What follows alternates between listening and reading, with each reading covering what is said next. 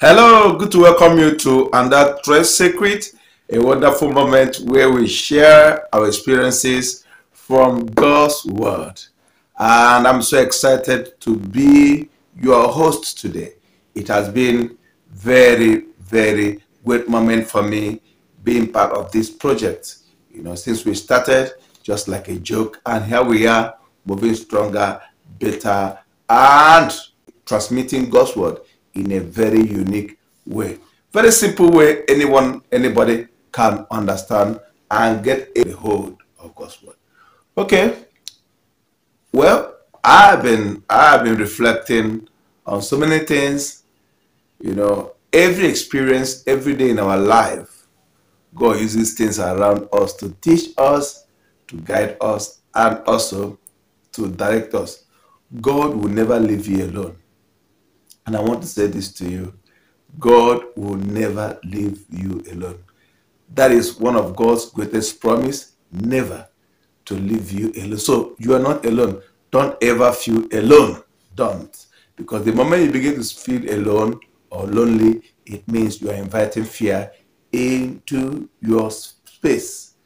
Don't allow fear to take a hold of you, because you are not alone. God is with you. Say, even though you walk through the valley of shadow of death. Say, even though I walk through the valley of shadow of death, I shall fear no evil, for thou art with me. Thy rod and thy staff, they comfort me. Even though I walk to, so peradventure I miss my way, peradventure event of life turns around and they begin to torment me. He said, I shall fear no evil. You know why? Every situation in your life is temporal. Every situation in your life is temporal. God allows situations to come so that you can gain the experience. God allows situations to come so that you can maximize your inner strength, your potential, your power, your ability to stay in and confront situation and win and overcome. You have the overcoming power inside of you. Every born again Christian, every child of God, born of God, have the overcoming power. For whatsoever is born of God, whatsoever is born of God overcometh the world, whatsoever. And this is the victory that overcome the world, even our faith. Whatsoever. It does not matter your situation, the challenges facing you, how you were born, when you were born. The moment you accept Jesus as your Lord and personal Savior, he said, as many that receive him, he gave them the ability, the power of attorney, the authority to become the sons of God. So at the moment you get to this level of a son, you are now a bona fide member of the family. And then you can exercise the authority that we have in this kingdom.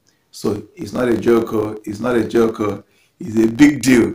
You see why we are not afraid? We have refused to be afraid, and we cannot be subjected to any kind of fear. Why?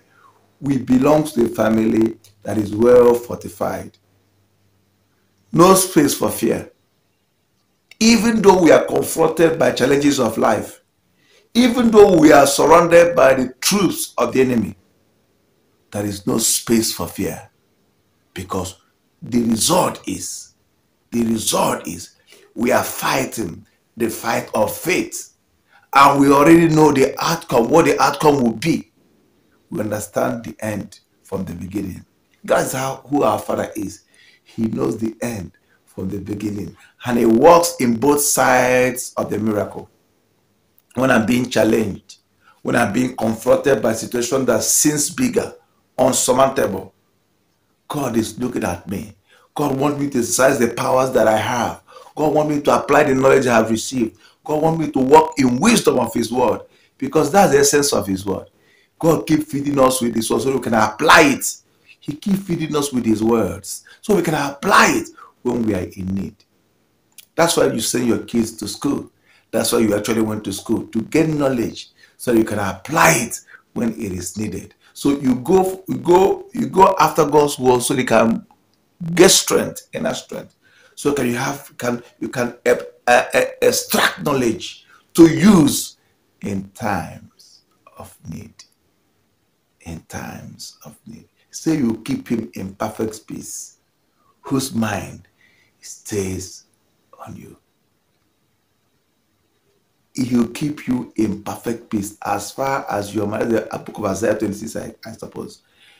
He will keep you in perfect peace, whose mind stays. You see, your mind stays on him. You are not shifted. You are not moved. You are not moved. You know the book of James says something. He said, an unstable mind cannot receive any good thing of the Lord. An unstable mind. So one of the problems why we are not receiving answers to our prayers, to our requests, to what we demand or confess, is because some of us are struggling with instability in our mind. Instability in our mind. God wants you to be strong. Be strong in the Lord and the power of his mind. Be strong in the Lord and in the power of his mind. Hi. Oh my God. You know, he said, I can do all things through Christ. That's Paul. I can do all things through Christ that strengthens me. You need that inner strength to move to the next level, to face life. Tomorrow is Monday. You need that inner strength. You need that inner courage. You need it. You need it always, always, all the time. You need that inner strength to face life. Listen, life is full of challenges. Circumstances that look so big, sometimes they want to be bigger than you. But please, God has settled this matter since. He has given you the power. As men that receive him, he gave them the power of authority. He gave them power. He gave them authority to become the sons of God. He gave them power. If not for anything, brag about who you are. Brag about where you are coming from.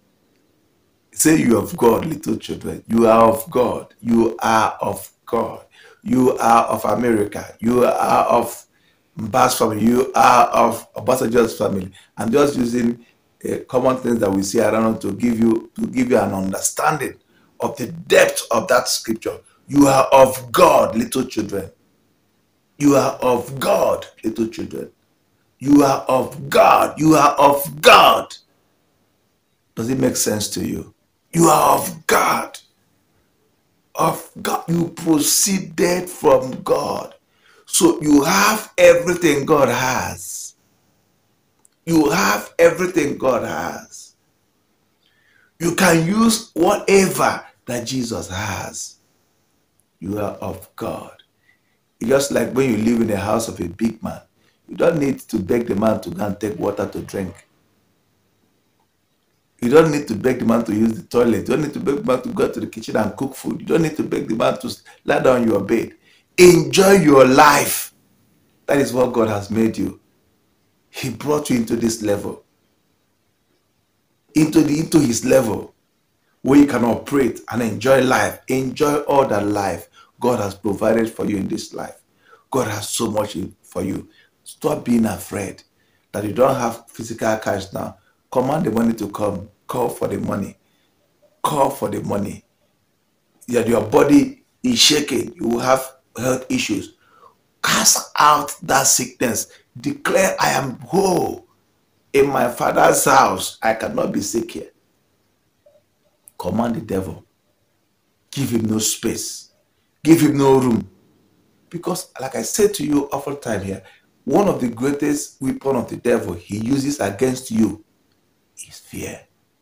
The moment you allow fear to preoccupy you, to take over your mind, to take over your spirit, you're already under the devil's siege. And you must not give him that room, that chance, that opportunity. Don't even stop talking.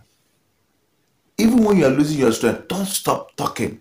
Because that word that you are speaking is from your spirit. And because the deep calleth unto the deep, as you are commanding those words, as you are speaking those words, as you are making commands concerning, as you are making pronouncements concerning your life and your destiny. You know what happened? Things will begin to align. Things around you begin to align, begin to align, begin to align, begin to align, begin to align until it produces the result, until the miracle they are looking for is produced. Don't give up on God, because God can never give up on you. He has never. And I know it, I believe it, I walk in that spirit. God has never given up on me, and I cannot give up on God. I keep trusting Him. Keep trusting Him. He knows the remaining days of the year ahead. He knows the remaining days. He knows how this year is going to end for you. He has planned it out. I said to you the other day, you're not a biological misfit. You're not a child of accident. God is aware. God thought of you before you came. He's aware of your existence. He's aware of... See, you are just... When you find God and your heart, your mind stays on Him, you will just be living out a script that has been written before your birth. Because He told Jeremiah, before you were formed in your mother's womb, I have known you. And also in the same Jeremiah say, for the thought I have for you is not of evil, but of good, to bring you to, to an expected end. To an expected end. To a guaranteed end. Oh, Father, thank you. I just love this God too much. He has everything planned out for me. He has everything planned out for you. Trust Him enough, and don't allow the devil to give you any shaking ground. Walk out on him. You can walk out of the devil. Walk out on the devil. Walk out on him. Can't stop you. You're unstoppable. You're unstoppable. I just feel I should challenge you today and then encourage you to keep holding on. Keep holding on. Don't give up.